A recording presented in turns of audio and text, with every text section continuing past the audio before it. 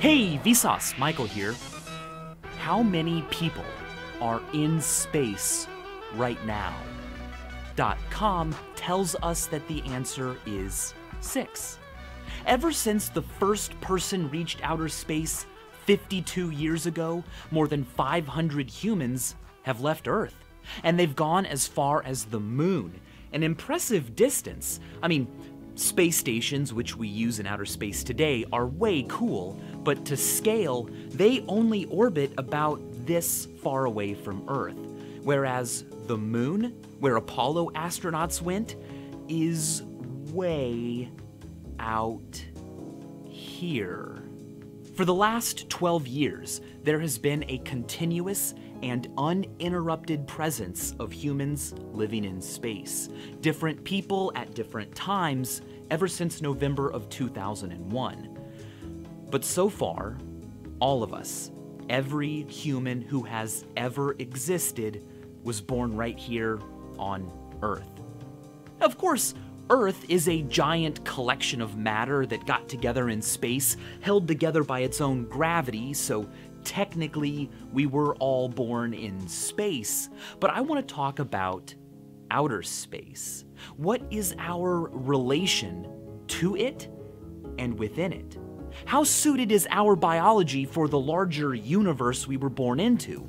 More specifically, if you were born and raised beyond Earth, what would you look like? First things first, where is outer space? Well, outer space happens to be about 100,000 meters above your head. At that point, the atmosphere is so thin that in order to achieve lift, an aircraft has to travel at a speed so quickly that that speed is the same as an orbital speed. An orbital speed is a speed that is so fast, even with no lift, even while falling, you don't. Because the Earth literally curves away from you as fast as you fall towards it. This is what astronauts in the International Space Station are really doing. They're falling. It's a common misconception that astronauts float around weightless in space because there is no gravity there. But there's plenty of gravity. In fact, there's pretty much the same amount of gravity operating on them that there is operating on you right now while you watch this video. Believe it or not, if we built a tower all the way up to where the International Space Station orbits, 370,000 meters high, and you walked out onto the top of that tower, it would feel kind of like this. You would just be walking around like I'm walking right now. You wouldn't feel that much different. But the International Space Station would be whizzing by at 17,000 miles per hour. It has to, because they are falling. So to say that astronauts float around in orbit because they are experiencing zero gravity is very misleading. Really what they are feeling is zero G, where G is acceleration felt as weight. G hurts so good. Because gravity's limiting influence ensures that we develop correctly and healthily. After all, it is what we were born to thrive in. So asking what a human would look like if conceived, gestated, delivered, and raised in orbit would look like requires a discussion of weightlessness. Realistically, people building colonies on planets beyond Earth or traveling through space for long periods of time who expected new humans to be born would utilize technology that helped mimic conditions here on Earth. But until artificial gravity is perfected and can be easily implemented, it's important to understand the effect weightlessness has on our biology and other things. For instance, in a zero-G environment, hot air doesn't rise. So a candle flame is not shaped like a stretched ball of glowing gas that's drawn upward. Instead, it's just a round ball of hot gas. we are not sure we can make babies in space. The logistics of merely hugging are difficult enough. A recent invention called the two-suit might make it easier. The two-suit provides effortless intimacy in weightless environments, such as outer space or on planets with low gravity. But will it be enough to ensure that conception happens? The enzyme responsible for stopping the movement of a sperm cell's tail doesn't work very well when there is 0 G. In space, sperm swim faster.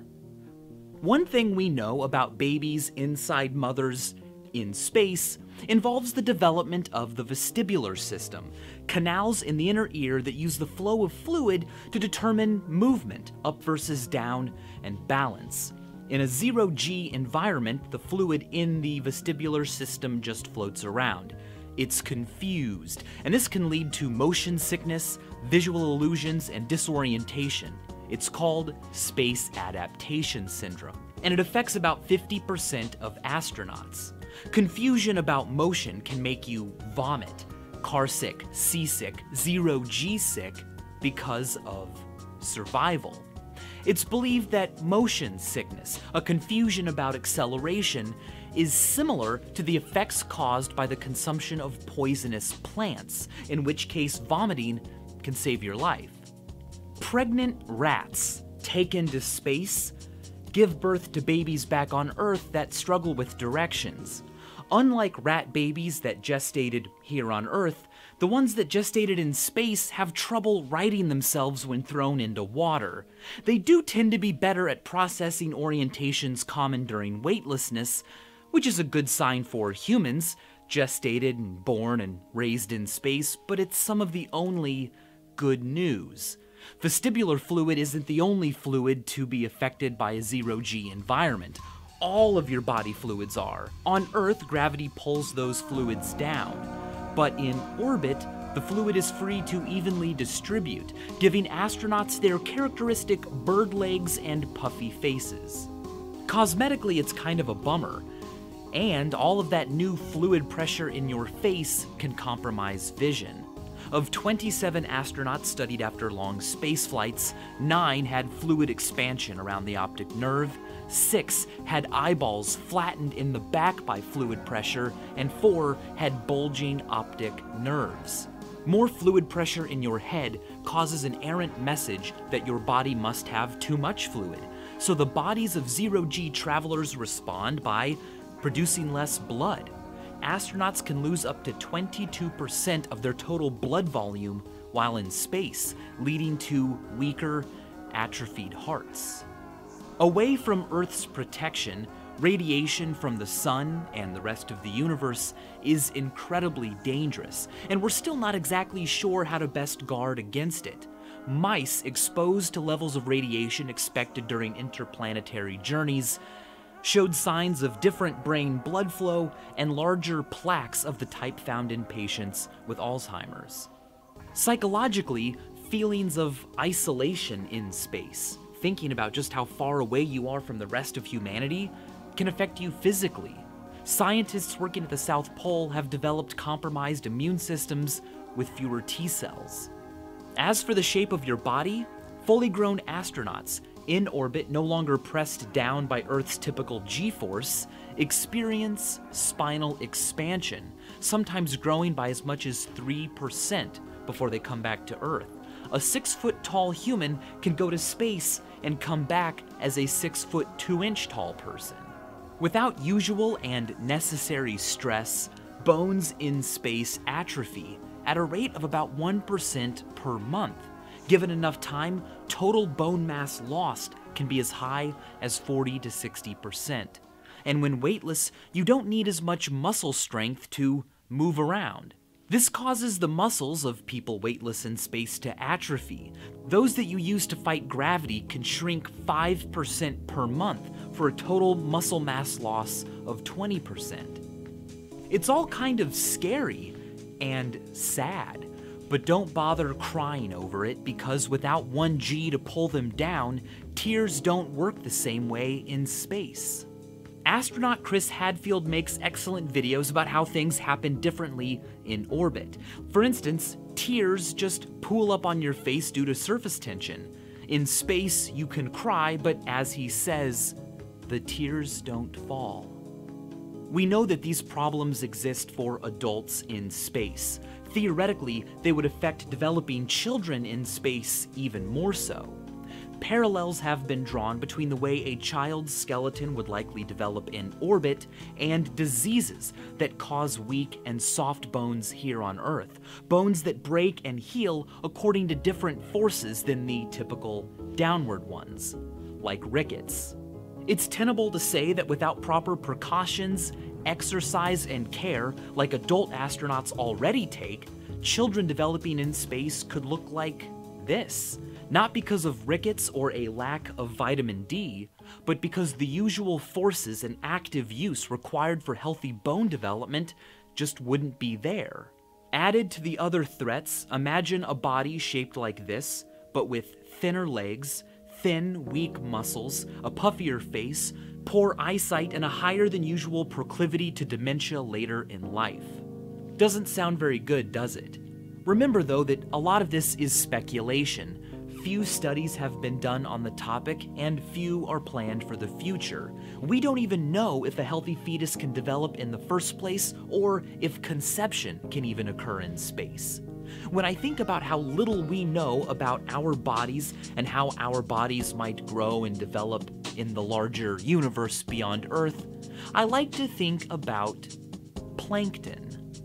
These little guys live in the ocean, and they exist in staggering numbers. Many varieties are too small to even see individually, but collectively, they can be seen from space.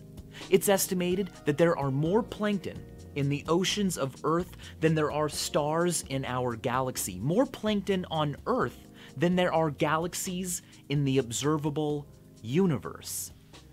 And these guys wander around at the whim of ocean currents. They're wanderers. In fact, they get their name from the Greek word for wanderer, a name that they share with objects seen wandering in the sky. Planets. Plankton on a planet. Wanderers on a wanderer. Maybe, like ocean plankton, we humans are destined to wander far and wide, eventually also becoming more numerous than the stars in our galaxy. It's within the realm of what we can achieve. But before we start feeling too excited, too proud, keep in mind that we know very little about how our bodies grow and develop outside of this wanderer, this planet. And even though we know a lot of older words that sound like body, fundamentally, we don't even know why we call these things bodies in the first place. And as always, thanks for watching.